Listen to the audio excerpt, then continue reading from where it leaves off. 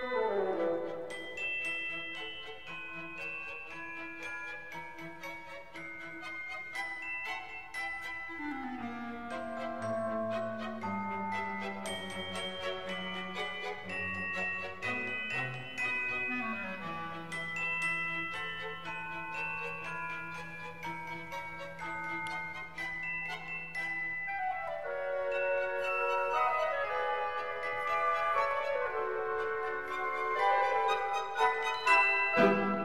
welcome to my Heart to Hearts. As you know, the last couple of weeks, my Heart to Hearts were real serious of nature. I thought today I'm just going to share with you a lighthearted heart to heart. You know, this week has gone so fast, and I'm really enjoying the Christmas time of the year. I'm really enjoying all the crafts and all the fun that goes with Christmas. My Thrifty Thursday was simply amazing. I actually overspent. I spent $12, but I shared with you some of the fun things that I got this week at the Thrifty Thursday.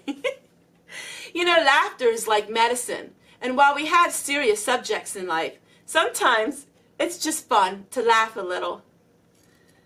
I'm going to name her Ginger. Brings me to my heart to heart. Through the course of the years, I've become really amazed at who likes my videos. Did you know that people's pets love my videos? I've had a pet bird who loves my videos. I've had some cats. I've had some dogs. I had some rabbits that liked my videos. I even had some wild animals like my videos. I had a bird. I had some crickets that would always start chirping when they heard my videos.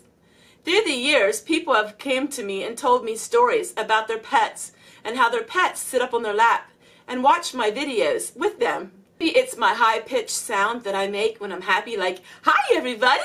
Pets like my voice. Sometimes they like my voice even more than humans still, and I think it's rather touching. I received some photos of people who watch my videos. Some people watch my videos in the evening. They watch me like they would watch a TV series. Many times when I get in front of the camera, I try not to think about these things because it would make me way too nervous if I thought about all the thousands of people that are watching me. Some people watch me on little phones like this. Some people watch me on big TVs. In fact, I have a photo of a big TV with me on. That makes me really nervous. But through the years, I've been blessed by having so many photos from people, photos about me and their life, and how I've come into their life and into their home. It's been a unique journey. I'm almost at 3 years. On December 20th, I will be on this platform 3 years. And for almost 3 years, I had a dream, and I had a vision, and I had a wish. Many days, I was discouraged and thinking it would never happen in my life. It's just not meant for me. And I became content in knowing that these things may not ever happen for me. We all have dreams in our life. We all have wishes. Sometimes they come true, and a lot of times they don't. But we need to learn to be content in all of them. 2 weeks ago, my dreams started coming true. And as the taping of this video, my dreams are still coming true. I don't know why, but I know that it's exciting for me. And I know that all the hard work is paying off. I came to this platform in the beginning as a girl who wanted a friend. My husband worked 90 hours a week. My children were all married and have children of their own. And while I spend my time with them, I'm not with them on a daily basis. My husband was a workaholic. He spent all of his time working away. And I was at home because I'm a homebody. So my son talked me into turning the camera on, and after some tearful videos that I threw away, here I am, Homestead Tessie. And 2 years later, my husband had a hard fall and he hit his head really hard. After that, things were a little different for him. He got really tired easy and work became harder. So he started giving some of his work to our children. And as the year went on, he gave more and more work. And suddenly, my life was different. Not only was my life different, but my home life was different. My husband was home more and I wasn't alone, but then all of a sudden YouTube became a place where I could earn an income. Imagine that. A homemaker who never earned a penny in her whole entire life making income on multimedia. If I can do it, anybody can do it. So my videos turned into be a place where I could find friendship, and then a place where I can find friendship and kindness and love and a little income on the side. God has blessed me through this platform. Every single day I wake up and I thank God. Every single day. I have never once taken this platform for granted because I know tomorrow it could go away. There are many laws and regulations coming to YouTube. COPPA law. I decided to take away all of the videos that had my grandchildren in it. I probably didn't have to do that, but I did it as precautions. Those videos will be memories of ours, and we will keep them forever in our family. But they're no longer on YouTube. And it really got me thinking that maybe they shouldn't have been on in the first place. You don't know the world outside our four walls. So a lot of you have got to meet my grandchildren, and I really want to thank you so much for that. But they won't be in any more videos from now on. But you will see my children, and as my grandchildren grow, of course you will see them when they're a little older. My oldest grandchild will soon be 10, and when she reaches 13, then I'll start having them back on my videos. Just the world we live in. It's just the rules that are made. So, it's nice to have laughter in your life. I have some videos that are really silly, and at the end of this video, I'll share with you those videos. You know, laughter is like medicine, and it's good to laugh, and it's good to think on positive things and have fun in your life.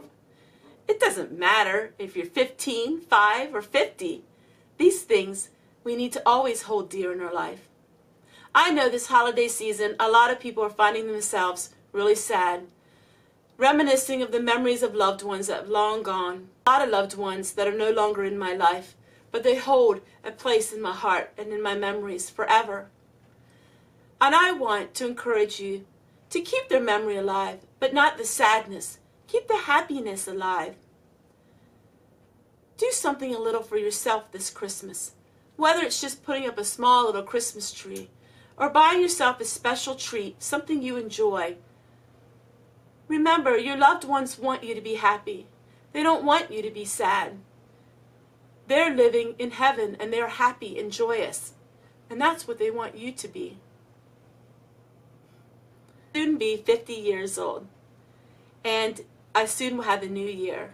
My birthday is almost right after the new year. And so January we celebrate the new year, and I always celebrate a birthday. Oh. Every year I have a word for the beginning of the year, and I don't know what my word is yet this year. Last year was prepare. The year before that was grace. I'll let you know come January what this year's word is going to be. I don't know. I'll leave you with this. I hope today that you're finding yourself feeling blessed and happy, and put a smile on your face, because you know what? A smile is a frown turned upside down. And you know what? Smile. It makes other people wonder what you're thinking. And you know what? If you smile even when you don't feel like it, all of a sudden it changes your disposition in life, and it also changes your perspective. So not just smiling helps the other person, it helps yourself in turn. Like a lot of families, through our years growing up, we would get our Christmas presents and put them under the tree. But my husband and I, we really never got presents for each other. It just was something we weren't used to doing. We always spend our time and our energy on our children. The years gone by and our house is empty, we still don't really buy each other anything for Christmas. It's just something we've never gotten used to. And then last year on YouTube, I had a few people that gave us some gifts to put under the Christmas tree. It seems so unusual, but I admit it was a lot of fun. Well, this year I received yesterday a packet in the mail, and it was from Christy. And there's a few things I can open now, but she wrapped some gifts to put under the Christmas tree. Now, I've never shared this story at all online or with anybody, so she just figured that it would be nice to have some presents under a Christmas tree. So once again, we have some presents to put under our Christmas tree. And she even has some for Chevy Man, which I thought was so dear and unique. So, Christy, here we go. We're going to go and we're going to put them under the Christmas tree. I feel like a kid again.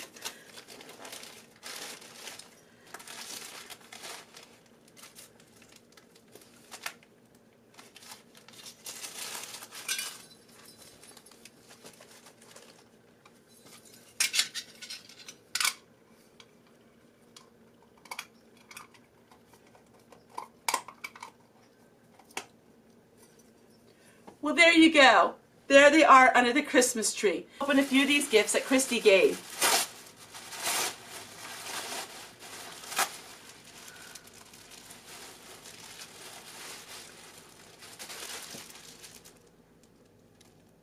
Isn't this unique? She gave me material. Take a look at that. Isn't that adorable? Well, you know what that's going to be. Those of you who watch my videos, you know what I'm going to do with that. Oh, this is so neat. So you're celebrating a little bit of Christmas with me. Look at this.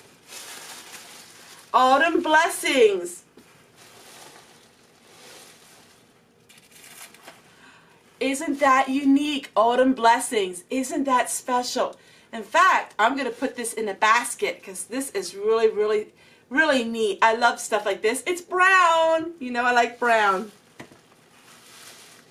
And isn't this unique? This is to put onions in it in the refrigerator. It's Tupperware. I don't really have any Tupperware. I love it. Oh my goodness. She got me things I can use right now, huh? And more material. This one is curtains. Isn't that unique? It's curtains.